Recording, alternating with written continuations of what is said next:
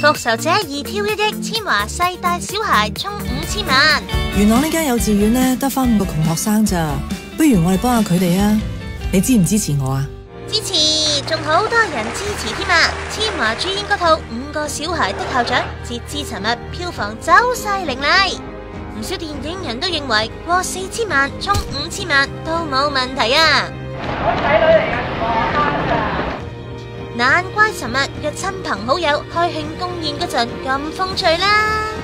不過5個小孩小心啲啊！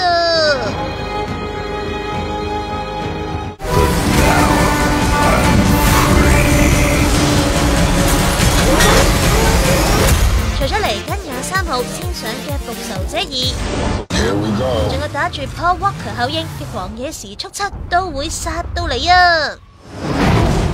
嗱，首先解構下《復仇者2》呢股旋風先啦。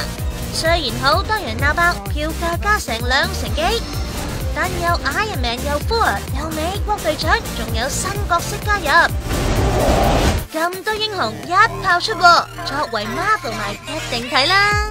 月尾先上，尋日啫嘛，已經賣出9成飛啦。因為之前 Iron Man 3同復仇者第1集喺香港上嗰時，分別以1億600萬同9000幾萬打入香港歷年10大外語片票房。